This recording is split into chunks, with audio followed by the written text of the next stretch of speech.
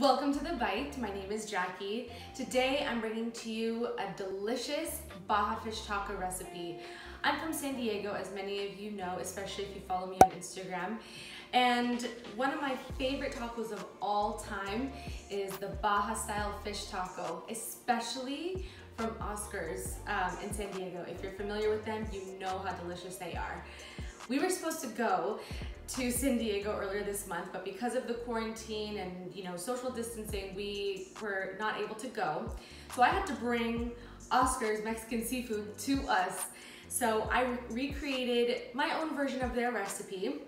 And this is just like a very Baja California staple that I love. So it's really simple. Let me show you what you're gonna need. So I'm using codfish. I prefer codfish, but halibut and mahi-mahi are both common to use. Halibut is a little bit pricier. I just think codfish works the best for the pocket and for the taste and texture. For the batter, I have flour, baking powder, a little cumin, a little paprika, salt and pepper. I have 1 egg, and traditionally what we use, or what they use, is a Mexican beer. You can use any beer you want. I prefer Dos Equis because that's what I like to drink. So you want to make sure it's a light beer, not an amber beer, because those are more bitter. If you don't want to use beer, you can use sparkling water or regular water even. But just make sure the sparkling water is not flavored, so you don't want that. So first thing we're gonna do is start off by making the batter and letting it sit. So I just pulled this out of the fridge. When you are measuring your beer, you want to make sure that it's not foamy. So you want to pour it very slowly so that you're getting an even measurement. And all the measurements, like always, are on my blog, so you can find it there in the description box below. So pouring it slowly, you can still see there's a little foam. Okay. Actually, before I pour this in, I want to give all the dry ingredients a little stir, and now pouring in the beer. And see how it foams up right away? I love it. So then you can crack your egg directly in here, and that just kind of gives the batter a little bit extra fluffiness.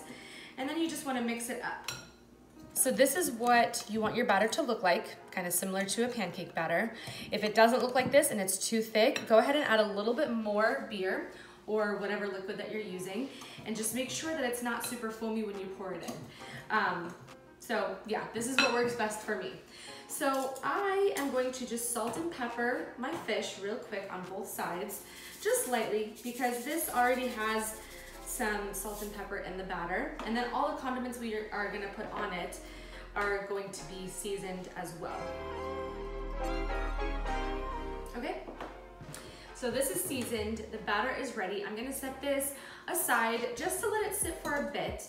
I just find that it works a little bit better that way. And then before we fry them, we're gonna start chopping up all the cabbage, make our Pico De Gallo, make our chipotle salsa. So let me walk you through that right now.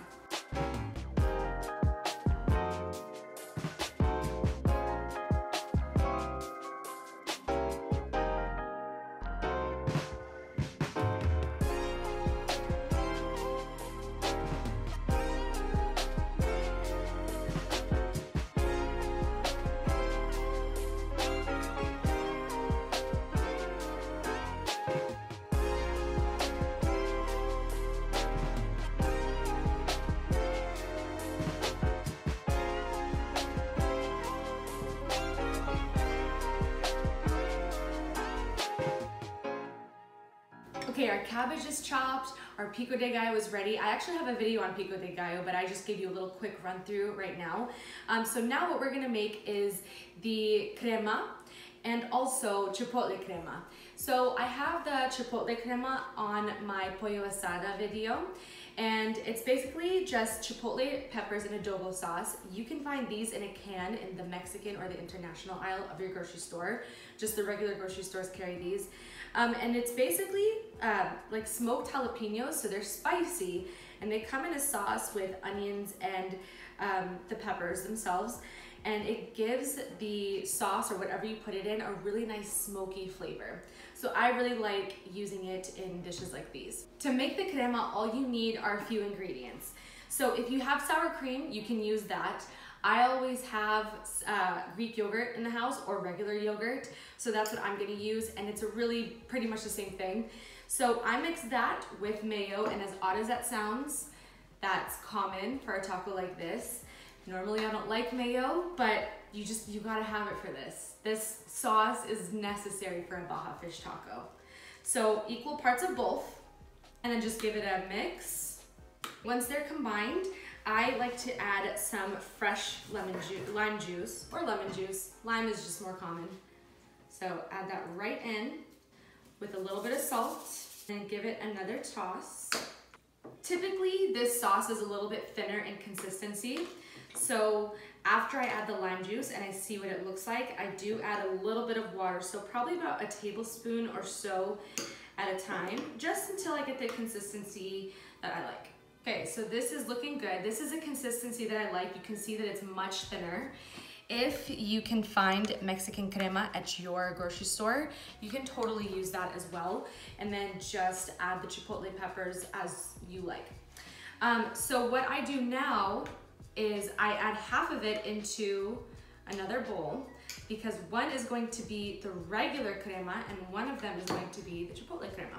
So that way it kind of alleviates one step. I've already made the base. Now I'm just gonna add the spice. So I take one chipotle pepper. You can add as many as you want. Just remember that the seeds are all still in. This is a whole jalapeno that's been smoked. So the seeds, everything is still in here. Everything that makes it spicy is still in here. So I'm going to give this a rough chop. In my pollo asada video, I did this in a mini food processor. You can do that, and it actually may make it less spicy, because this way there's probably a little bit bigger chunks. So if you want it a little bit more finely chopped, then stick it in your food processor. Okay, that looks good. I'm just going to add that all right in here. I'm gonna grab a spoon for this, but I'm gonna also go wash my hands real quick. Okay, everything is ready. Our sauces are good to go. And look at how beautiful this chipotle crema turned out. It's got this pink note to it. It's got a nice amount of spice.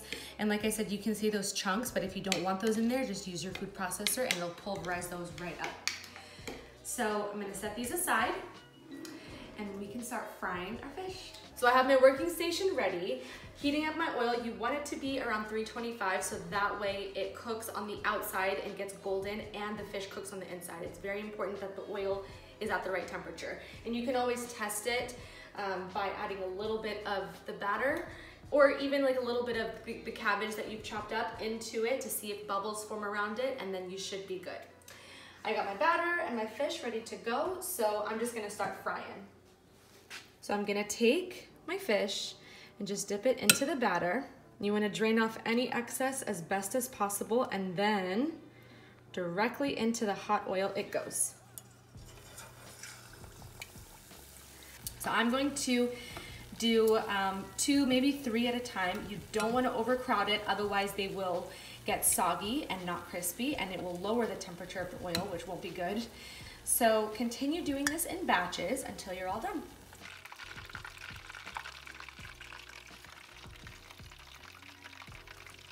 Look at these golden brown beauties ready to be made into tacos. I can't wait. So let me show you how I like to assemble the tacos.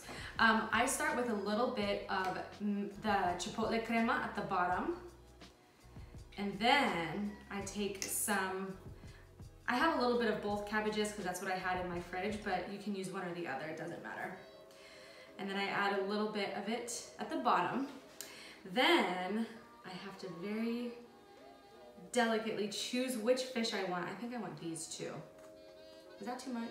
No, never too much. Then I add more of the cabbage.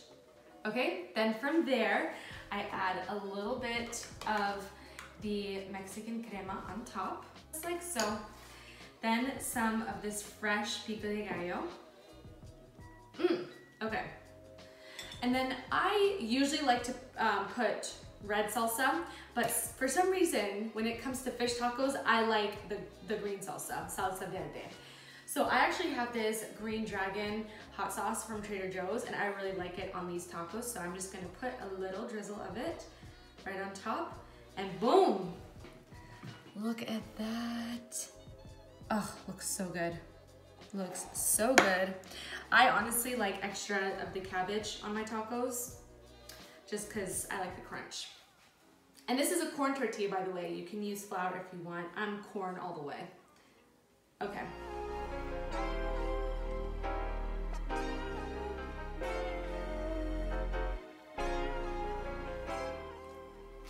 I forgot a very important thing.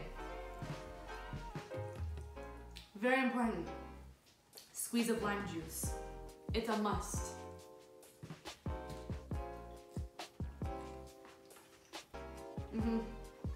It feels like I'm in San Diego. Oh my goodness. These are the bomb. That lime juice, you can't do without it. It's just, you have to. You just have to. I hope you guys make this, especially for Cinco de Mayo coming up next week.